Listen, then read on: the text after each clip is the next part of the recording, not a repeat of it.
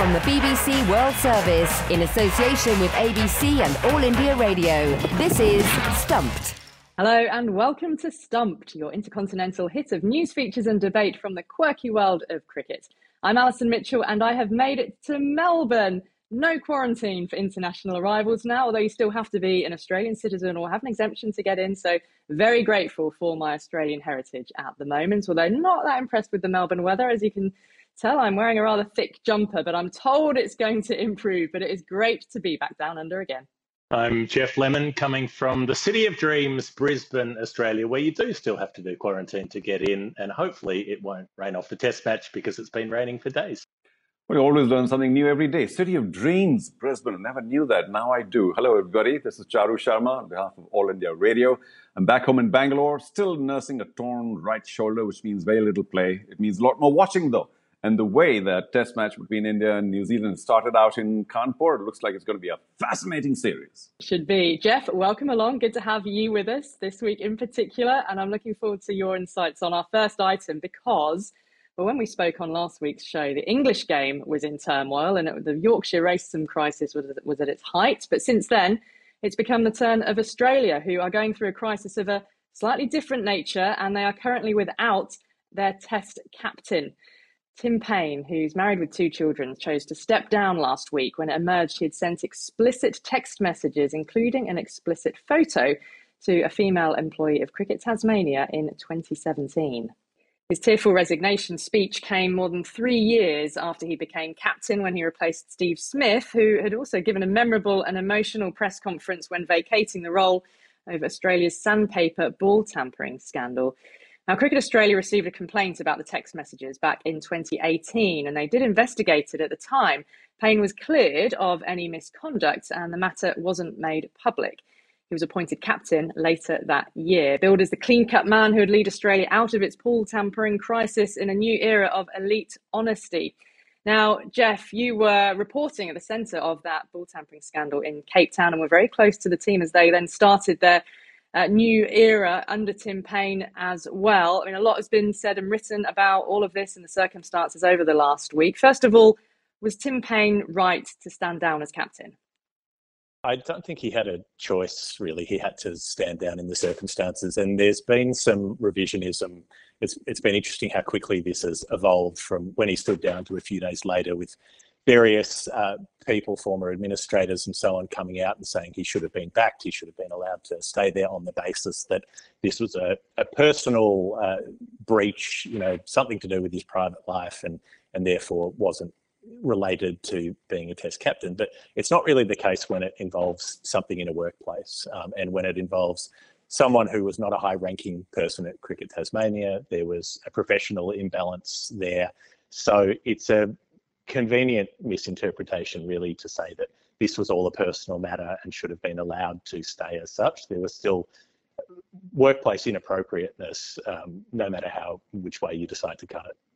What about the way Cricket Australia have handled it? I suppose back then, but let's focus on the current administration and in particular the media conference that was given by the chair and chief executive.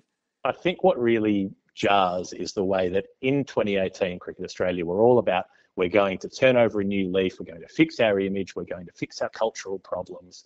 And they still installed somebody who they knew at that point had a skeleton in the closet. They knew that there was a scandal which would hurt the team and Tim Paine personally if it came out. And they still put him in. As you said off the top, the era of elite honesty, they were still willing to bury a scandal which could come out at any moment. There was no guarantee that this wasn't going to come out. So at the very least, it was extremely foolish. And it was also incredibly hypocritical to try to be burying stories when you're supposed to be having a full cultural revamp and making the institution anew. Charu, is there, ever a case for burying stories? I mean, would it have been better to sort of rip the plaster off at the time if you're appointing a captain and as an organisation, that there is this investigation, albeit, by Cricket Australia at the time, they had cleared him. So it could have been a short but painful episode, but to be upfront with it at the start and say, yes, here's our new captain. Yes, this has happened, but he's been cleared and we absolutely back him going forwards. And it could have saved a lot of longer term pain.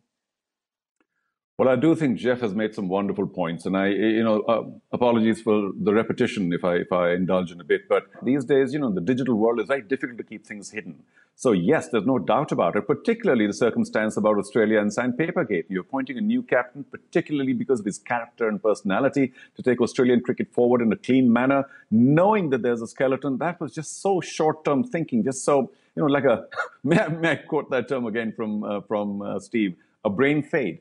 It should have been handled right there and then, and a new captain could have been appointed. So this is very, I don't think CA reacted very well at all, but I've got to compliment the captain, Paine, for actually resigning very quickly. So more on that later, but I think that high moral ground is very important, and to do it quickly was equally important before public reaction caught up and said, well, why aren't you taking some action here? I suppose a difficulty, maybe morally, ethically, with these kind of matters is it doesn't just involve the player who is being investigated. There would have been ramifications for Tim Paine's family as they are living through now in the public eye.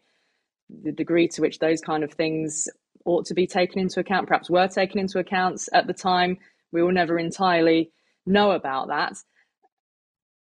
Geoff, I mean, lessons that could be actually learnt from this, do you think, going forwards? Putting all the focus on the future means not actually dealing with the present. This isn't something that you can say, oh, we need to have learned from, because if CA couldn't learn in 2018 that hiding things was not a viable solution when you're that sort of organisation, then how are they going to magically learn it now? I mean, their investigation into the sandpaper saga was a whitewash, really. They didn't investigate past the one test match. Their investigation into this issue was a whitewash. They didn't get the cooperation of the other person involved. So every time we get an investigation out of CA, it's really a public relations exercise more than a genuine investigation with integrity. New captain, then, Geoff. There are a number of candidates. A panel has been set up, hasn't it, to select the new test captain. So they've got a bit of a choice to make. Well, I'm sure they did a fair bit of due diligence just to find out if there were any other skeletons about to lurch out of any closets. But my understanding of it is that the panel only interviewed one person for the job, and that was Pat Cummins. So I think we can pretty safely infer that he will get it. The other interesting part, though, is that the panel interviewed Steve Smith for the vice captaincy. So that means that if and when Cummins misses a test match, which presumably he will at some point, Steve Smith will captain Australia again, but not in a permanent capacity. So I wonder if that's a deliberate move by CA to give Steve Smith that little bit of extra redemption polish to say he got to come back to be a captain, but without having to take the flak from appointing him full time. I'm smiling because I have, for many months now, said Pat Cummins may not be the best option because, well, the fast bowling load is torturous. And for somebody to go, not to be at fine leg and third man and recovering, but to constantly think about every ball of every match, it's a little tough. And he may be the best man in terms of, I don't know, his behavior and character and experience, but why burden Pat Cummins? I know he's a fabulous cricketer, much a better bowler, I suppose. He can bat a bit too. But don't give him that additional responsibility because so many fabulous cricketers have wilted under that responsibility. And do you really want Pat Cummins to go the same way? A couple of things on that. I don't really agree that it is a problem for fast bowlers to be captains. They have done the job before. There have been standout examples. It is difficult because you have a more physical workload in the field and you have to keep your brain going. But that's where you have support from other senior players. You have other players looking out for things and feeding information into you. And the thing about Cummins is he rarely is at fine leg. He rarely is in the deep. He's usually fielding at mid-on or mid-wicket. He's an agile, close to the wicket player. So he's often up relatively closer to the bat anyway. There's no reason why he can't be giving directions to fellow bowlers from mid-on. And I think you've got to give a player the opportunity rather than ruling him out before he's ever had a go at it and saying it would be too difficult.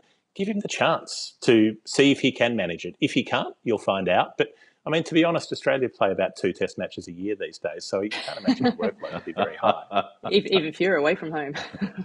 Now, shortly on Stumped, we're going to hear from Perth Scorchers all-rounder Marizanne Kapp on playing in the WBBL final. But we also spoke to her about her fellow compatriot, AB de Villiers. The former South Africa captain announced his retirement from professional cricket last week. He'd already retired from internationals, of course, in 2018, where he clocked up 114 tests, 228 one-day internationals and 78 international T20s. And he averaged more than 50 in both Test and ODI cricket, and scored nearly 9,500 runs in his international T20 career to boot.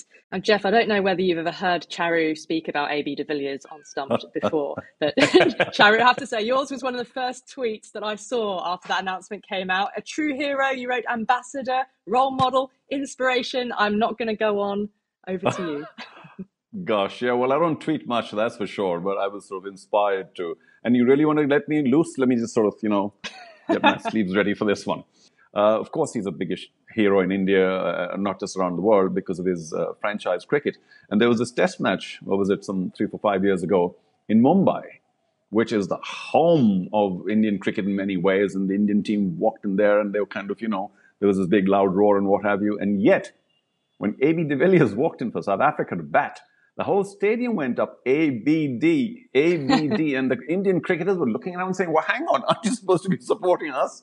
So it was a wonderful moment and an acknowledgement of just his incredible global respect in the game and as a person as well. So, I mean, you really have to watch it. I'll go on and on, but I'll leave it to you, Alison, because an exemplary career. How about that? I feel like somebody like him, he's transformed batting, but he also made bowlers better. I think as he invented shots, bowlers had to invent deliveries to try and combat players like him in the T20 era. So the slower ball bounces, the knuckle balls, or different bowling variations. So I feel like he had such an impact on batting in the game, but I think conversely, he also has had quite an impact on the way bowling has developed as well, because how do you stop someone like AB de Villiers? But yeah, an absolute legend of the game and will be remembered as a game-changing batter and a fine human being. Now, this Saturday is the final of the Women's Big Bash League, and it will take place in Perth after the Perth Scorchers topped the group stage, meaning that they progressed straight through to the final with hosting rights as well. Now, the Scorchers have never won the Women's Big Bash, but one member of their side is no stranger to winning a franchise competition. South Africa all-rounder Marizanne Kapp has won the WBBL twice before, and earlier this year she won the inaugural 100 competition in England with the Oval Invincibles as well. I caught up with her and asked her what experience she can bring to her teammates now to help the Perth Scorchers in the final. Well, Marizanne, it's great to have you on Stumped. Now, Perth Scorchers have never won the WBBL, but you have got experience of winning it twice with the Sydney Sixers. So what advice and experience can you bring forward to the Scorchers? Look, to be honest, I've said it in a few interviews. I don't know how they've never been able to win a women's Big Bash, because I've always felt like they were one of the better teams in the competition. But yeah, look, I think overall, this is probably one of the better teams I've seen that the Scorchers have put forward. So I think this year might be our year, and hopefully with me being lucky enough to have played in the recent 100 and winning there, like hopefully I can bring some good performances to this weekend's final. And the WBBL was a leader in terms of equal prize money for men's and women's, the BBL and the WBBL, the 100 the same. How significant are moves like that, do you feel, in that sense of gender equity? Or are there more visible things maybe which have more of an impact?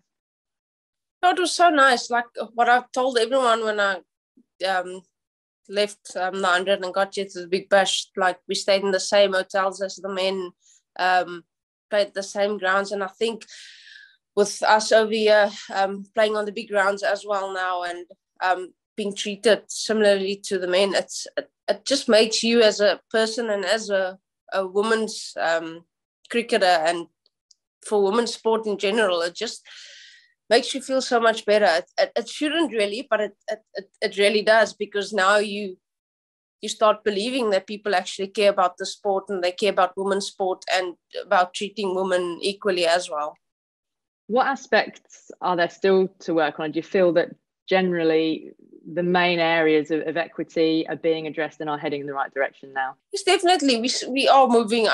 When I first started where we were to where it is now, it's actually unbelievable to think that all of this happened while I was still playing. I always thought that I was just going to miss all of this.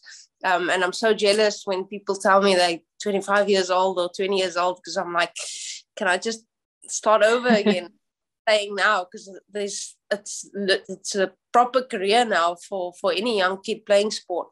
And yeah, like I said, I just think it's so important for women's sport in general. But I would still like to see an improvement, not only from the big countries, but from the smaller countries as well, so that every single team is given the right support and equipment to compete with your better teams. Because I've always felt like, yes, you've got your big teams, but it's not necessarily been because they are so much better than the smaller countries. It's just those smaller countries don't have the resources that your bigger nations have. So I would like to see everyone across the board being treated the same way. What about the idea of Ramiz Raja, the Pakistan Cricket Board chairman, has been speaking quite positively about a Pakistan Super League for women? An IPL for women has been in the pipeline, have been talked about for so long without much action. But do you think something like a Pakistan Super League could really take the game in that particular country forward by a leap? Pakistan is one of those teams. I feel like they're a bit up and down. They can be brilliant, but then sometimes they struggle as well. And something like bringing one of those leagues so that some of your youngsters can get the same experience of playing against international players like the domestic players in the Big Bash and over in England has done. I think it will definitely help those countries, and I'll definitely be excited to be a part of that as well, hopefully. Marizanne, best of luck for the final with Perth Scorchers, and thanks so much for coming on Stumped. Thank you so much. Thank you. Well, that is all we've got time for on Stumped this week on All India Radio. Don't forget you can follow us throughout the week on Twitter. We're at BBCWS Sport and use the hashtag BBC Stumped. Check us out on YouTube too. Go to BBC World Service YouTube. For now, I'll say thank you to Charu, Sharma and Geoff Lemon. And of course, to you for listening. We'll see you next week. Bye-bye. From the BBC World Service, in association with ABC and All India Radio, this is Stumped.